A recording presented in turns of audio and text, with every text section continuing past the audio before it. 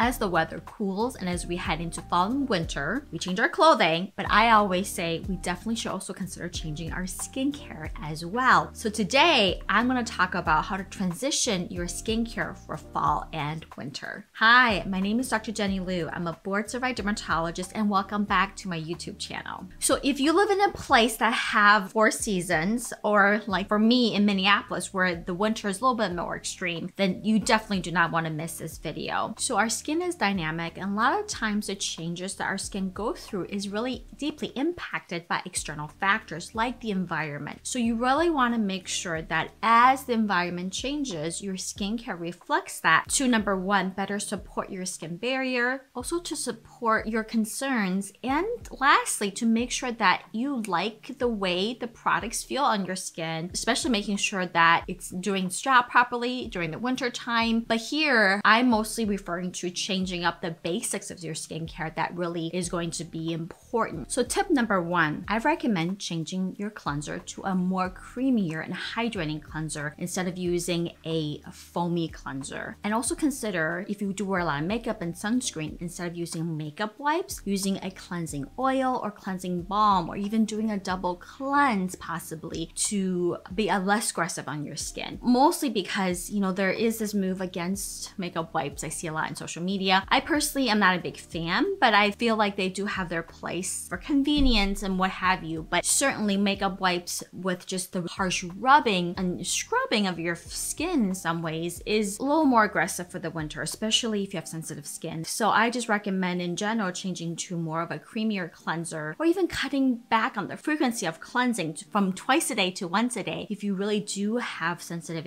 and rosacea prone skin. One I do really recommend that recently I have been using, and this is not sponsored, although I have worked with them on sponsored content, but I purely am recommending because I do really love their product, is the one from e.l.f. e.l.f.'s new line, Pure Skin. And this is a very creamy, gentle cleanser, fragrance-free, with oat milk, allantoin, and niacinamide that's very soothing. And I certainly don't feel like my skin is really dry or taut after using this one. And another cleanser I want to share with you that I really have been enjoying using the past few months is from The Clock, and it's their double action exfoliating cleanser. And this is a creamy cleanser. It contains a blend of lactic, glycolic, and salicylic acid along with licorice, but it's not very aggressive, and nor is it very irritating. And so certainly something that if you really like to have more of an active ingredient in cleanser to help remove some of that dead skin buildup, to improve dullness, I recommend trying this one for the winter because it's just so creamy and gentle. And you guys know I'm a big fan of double cleansing. There's a lot of great cleansing balms, oils, even micellar water can be a more gentle way of removing makeup. But one cleansing oil that I recently have been using and really loving, I just want to share with you guys, is from Enough Project. This is a K-beauty brand, and this is just such a lightly scented, amazingly scented cleansing oil that really does a great job at removing all of my waterproof mascara, eyeliner, and all the sunscreen that I like layer throughout the day. So highly recommend checking this one if you are a big cleansing oil person. Tip number two, consider adding in a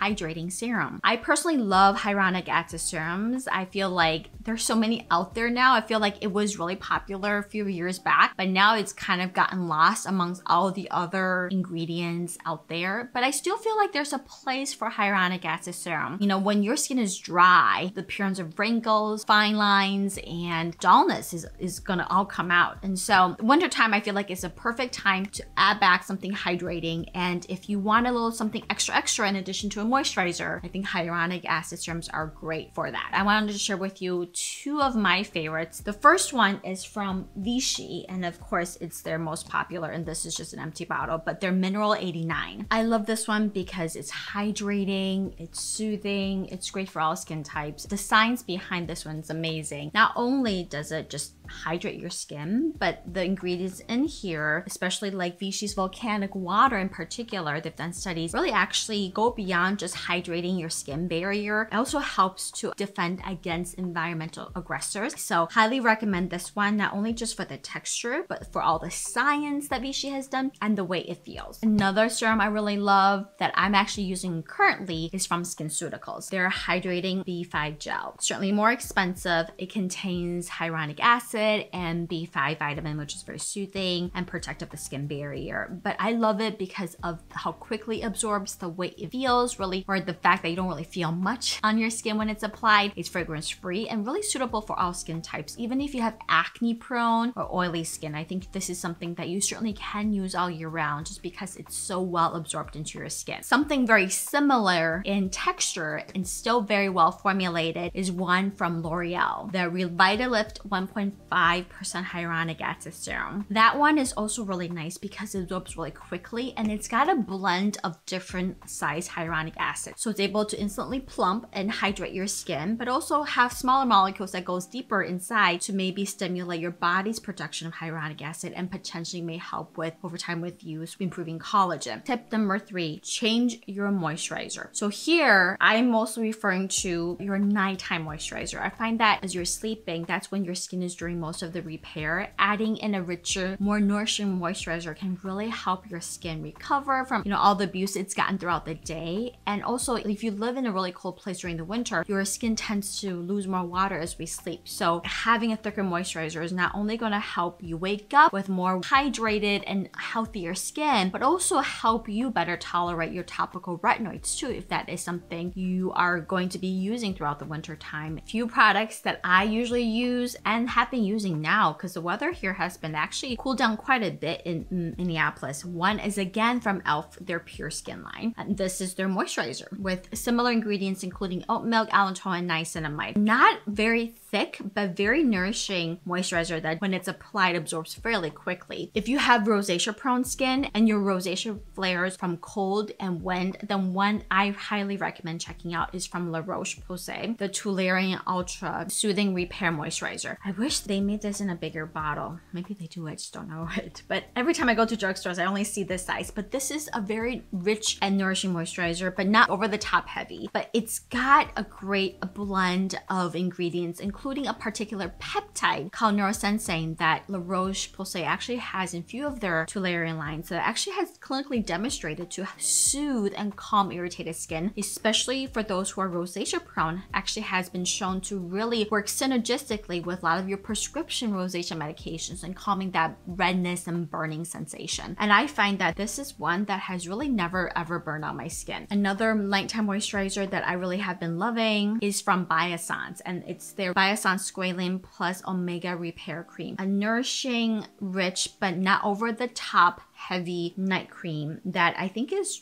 great. I mean, certainly you can use it in the morning because it does absorb really nicely and doesn't really leave a greasy look to it. But certainly I think for most people, this can be a great nighttime one to use. Another one I want to mention, it is on the pricier side. It's from U Beauty and it's the Super Hydrator. And the science behind U Beauty is pretty cool, but it has to do with these delivery system that basically more effectively deliver the active ingredients to areas that are more inflamed, if you will, that have more free radical formation. So thereby kind of targeting areas of need more effectively in the skin and then reducing irritation. One last product I want to mention is an overnight sleeping mask, and that can be a great way to kind of boost your skin's hydration and improve your skin texture and improve your skin barrier function and repair while you sleep. And the one I really recommend is from Drunk Elephant, their F-Balm. And this is just a creamier moisturizer in my mind, but does something in addition, and certainly can layer this over your moisturizer. It's got a lot of great fatty acids, vitamins, and humectants. And I find this to do a little bit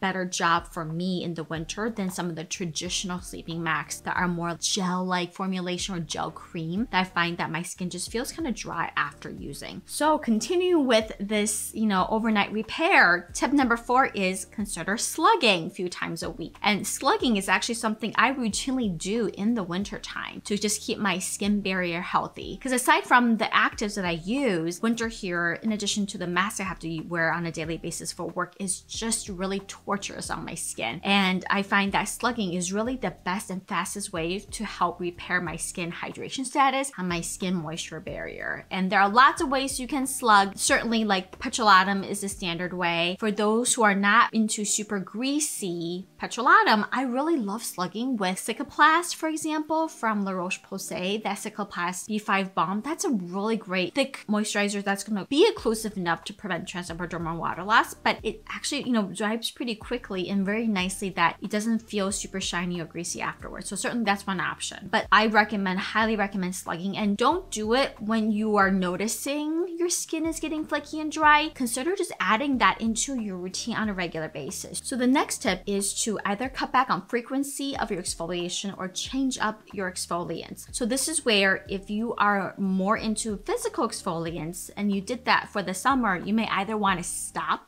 physical exfoliants either in frequency or change them to a chemical exfoliant, which is the latter is my favorite because you certainly get more out of chemical exfoliants than physical. And so as far as the frequency, and play around with it, right? So I say in general, most people don't need to exfoliate more than 3 times a week. So certainly this is where going down to 2 or just doing it once a week may be enough. And then also think about maybe changing up the active ingredient in your exfoliant if you already are using chemical exfoliant. So we know glycolic acid is the strongest, but not everybody's able to tolerate glycolic acid for one. And certainly if you have more sensitive skin but still want to use an exfoliant in your routine regularly without the irritation during the winter, I recommend checking out like lactic acid, for example. Mandelic acid is also a great one that's pretty gentle and great for hyperpigmentation, acne prone skin. And then one of my personal favorites is polyhydroxy acid because not only does it act as a gentle exfoliant, great for like sensitive rosacea prone skin, but also can serve as an antioxidant, and it's also a great humectant too, to help improve the fine lines and skin moisture barrier. So all of those are great options. One product I really recommend that does contain a blend of alpha hydroxy acids is the one from Verse, their Shortcut Overnight Facial Peel. So this is something, certainly used like twice a week. That can be your nighttime treatment. Another thing you can consider is maybe just using your active ingredients as, your chemical exfoliating ingredients, but in a moisturizer formulation. So all you have to do is really just like cleanse and put that on and you're done. One I really like is from Extruviance, their Overnight Transformation Complex that contains a blend of plant extracts, polyhydroxy acid, as well as hyaluronic acid in this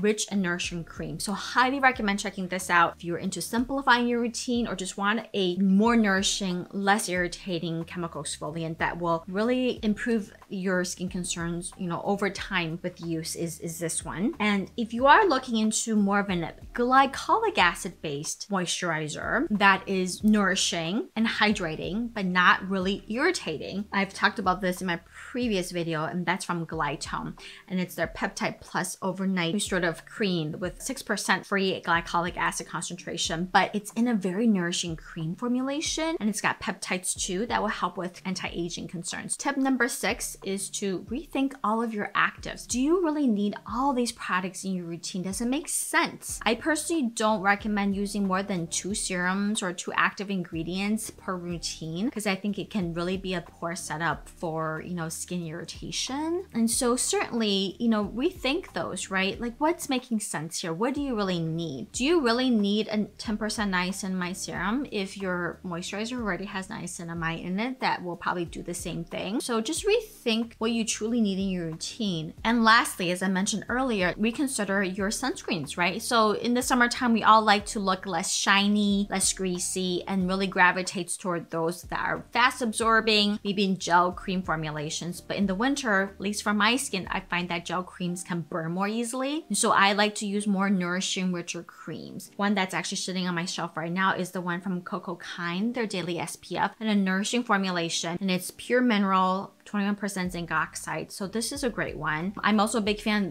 the whole La Roche-Posay and Helios line. And the one that I really recommend that has more hydrating properties is their Helios UV Correct SPF 70 with niacinamide. And this is a chemical sunscreen, but is more nourishing and more hydrating, and a little bit more on the stickier side compared to the rest of their Helio formulation, which is what I recommend to everyone, especially if you have oily skin, and especially to use during the summer because it just absorbs so nicely without leaving any feel. But certainly this one is more hydrating and thereby kind of leaves more of a feel to your skin, but it's not like over the top greasy at all. One last sunscreen I want to give a shout out to is from Kinship Probiotic Moisturizing Sunscreen SPF 32, and this is a pure mineral sunscreen. I actually used this last winter and really loved it. It was very nourishing and moisturizing, but not overly the top greasy or shiny. I for some reason find that a lot of mineral sunscreens for some reason reason, depending on the formulation, can actually cause more dryness on my skin. Like my skin actually feels more tight afterwards, but this one does not. Neither the one from Coco Kind. And so certainly if you are really more of a mineral sunscreen person, these two are must tries. And then I just want to wrap up this video with a few more additional winter skin tips, especially for the whole family and if you're a mom with kids and babies suffering from dry skin and eczema. Number one, showering and bath every single day is absolutely fine. In fact, we encourage it. Now, it's not always possible, but if possible, we recommend this because getting the skin wet and then putting on a moisturizer right away really is an opportunity for you to moisturize your skin, basically rehydrating the skin in that way. And so certainly it's encouraged if you're able to. The key is that when you are showering or bathing, keep the water temperature to comfortably warm. Even though hot water may feel so nice in the winter, it really is irritating and drying on the skin. Two, watch where you're putting the soap. We don't need soap everywhere. For most people, including kids and babies, just armpits and buttocks and the groin area where we tend to sweat is all you need. And when you are using soap or cleansers, stick with more gentle formulations, like bar soap that I really recommend is like the Dove Bar Sensitive Skin, the beauty bar. That is one that we've been using for years in our household. But certainly like Lipicard AP cleanser, or even the ones from CeraVe that are intended for face, you can certainly use them on your body too. Keep the shower time, bath time to no more than 10 to 15 minutes. And the key here is you want to pat your skin dry as soon as you come out of the shower. And literally that first 30 seconds to a minute when your skin is still soft and damp is absolutely the best time to put on the moisturizer. And that is where you're really gonna seal in all the water, all the hydration that your skin has received from the shower and minimizing water loss that would escape through the skin. And then lastly, consider adding a humidifier in your bedroom. Our skin loses a lot of water overnight as we're sleeping, especially during like the colder months in the winter. So humidifying your bedroom can be very helpful, not only with just dry skin, but also dry nose and chapped lips. All right, guys, that's it. So that is my video on transition into fall winter skincare. I hope you found it helpful. Let me know if you've tried any of these products and what you think of them. Also comment below with any questions or other topic ideas you would like me to create. Again, I would love it if you can give this video a thumbs up,